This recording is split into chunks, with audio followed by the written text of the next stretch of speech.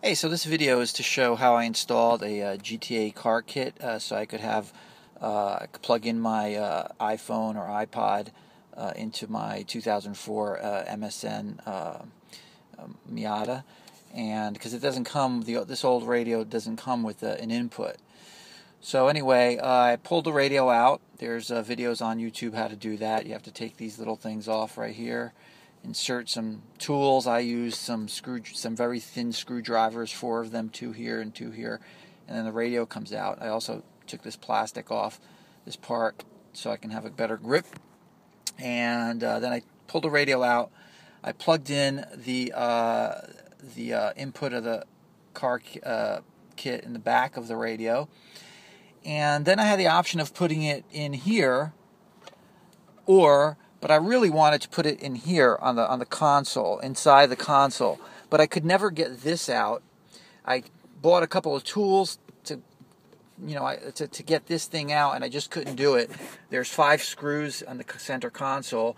One of them is underneath this, and I just couldn't do it without getting anywhere near scratching this, and I didn't want to do that. So I settled for putting the kit in here.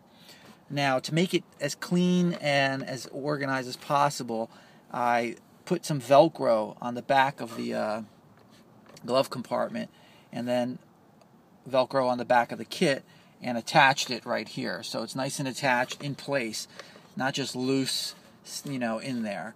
And the wire from the back of the radio goes through the back and comes out like underneath here, and you can just kind of wire it through here, and then it goes right in there.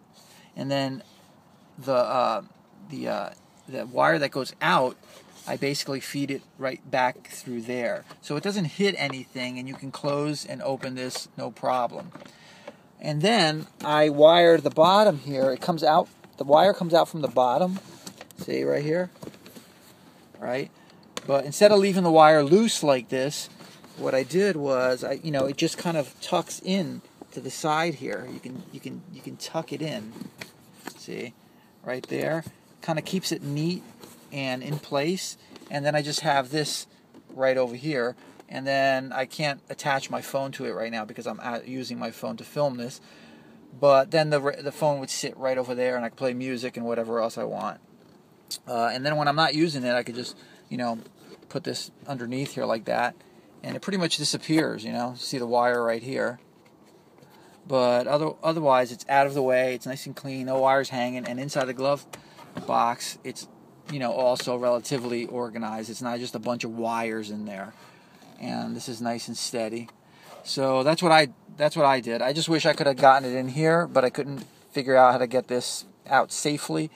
But in the end, it looks pretty decent, and it works. So and the car kit, this GTA car kit so far seems pretty good. I paid, I think, $80 or $90. It comes from Canada, I think, and shipping was relatively cheap. I think everything came out under $100. And it comes with this wire, which is for iPhones, iPods, and it also came with this wire also, which is just an auxiliary wire, which I could use also, but when you have it plugged into this, it's not charging your device. When you have it plugged into this, you're charging it, so it's a little bit better to use that. So that's it. Hope that helps somebody out there. Enjoy.